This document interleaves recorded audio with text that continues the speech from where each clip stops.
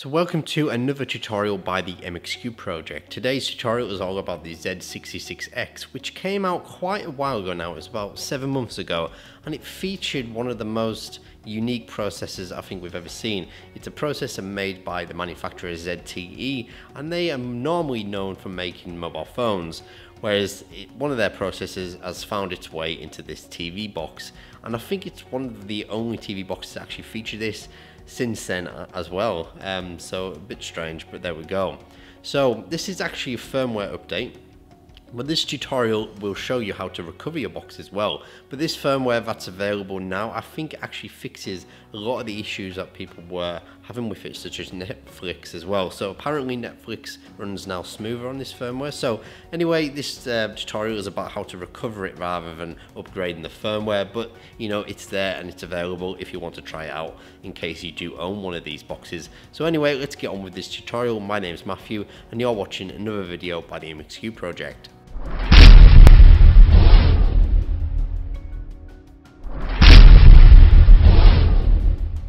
So first things first, you need to go into the description just below and all the links etc will be there. Now I've only linked to mega actual files at the moment. I've not actually uploaded any of this to our own servers.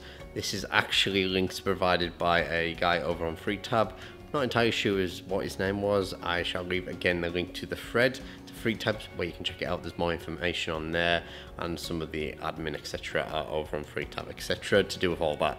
So all credit to them guys for uploading it etc, and I'll probably get around to it at some point to upload it to the MXQ project servers. So first things first, this guy has actually uploaded it to Mega, the two different files. So you've got the firmware, and you can just see this here. This is the firmware just here. So B860AV2, that's our image file, and that's going to be used with our actual installation tool. Now you'll see this folder here. You won't actually get this, you'll need to unzip this. So the Z66X, you need to unzip that. So if you've got an unzip tool, I'm sure you know what to do. Extract here, and it'll just extract it and it'll create this folder. Next thing we need to do is just click into there, and you'll see this one just here. Again, I've already unzipped it, the XPROG underscore v2.1, you just need to extract that, and then you need to go into here, and then the last thing you need to do is quite straightforward, is this XPROG install. Now the next set of instructions it's just kind of winging it really. I can't really guide you through the next process. One, because I don't understand Chinese and the installation process is pretty much all in Chinese, and I don't understand Chinese at all. And yeah, it's kind of a lengthy process. It kind of wants to do lots of different things. Just click yes, yes, yes, and it should be absolutely fine. And eventually it will just, you know, bring up the setup page, which is just this just here. So it looks actually quite similar to Amlogic USB burn-in tool, but yeah, that's pretty much it. Once you've got to this stage, we can then move on to the next part.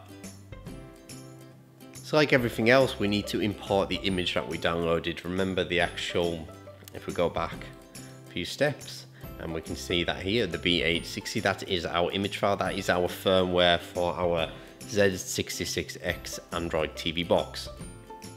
And then what we need to do is we just need to import it. So click import, and then click wherever you've got that stored, click open. And then the next thing we need to do is simply find ourselves a USB male-to-male USB cable, and then we need to plug one end into our PC, obviously, and then the next end into our Z66X. Now that's pretty much it, all that you need to do. It's just going to do it all automatically. It's not like USB burn-in tool on Amlogic devices where you need to hold in the reset button, blah blah blah blah blah. You don't need to do that. You just plug it in and just leave it. It does take quite a while. It wants to install drivers. You will notice at the below it will say installing drivers. It might do that 2 or 3 times. Don't worry too much about that. It will do it a couple of times, and then finally it should start to connect to it, and you'll see what you're seeing on screen now. It'll start doing its thing, whatever that is, and then the progress bar. And one thing I have noticed is once it gets to 100%, it will kind of give you a weird bleeping noise. If you've got speakers, you'll hear that.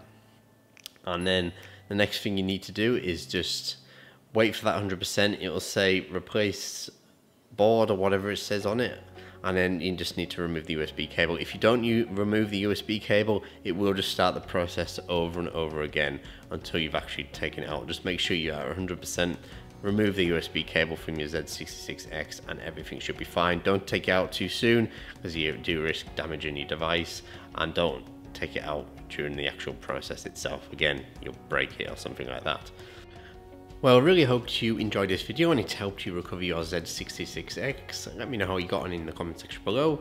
Thanks again for watching, and we shall see you on the next one. Don't forget to check out the mxqproject.com, Facebook group, and of course Twitter. Thanks again guys, and we shall see you very soon.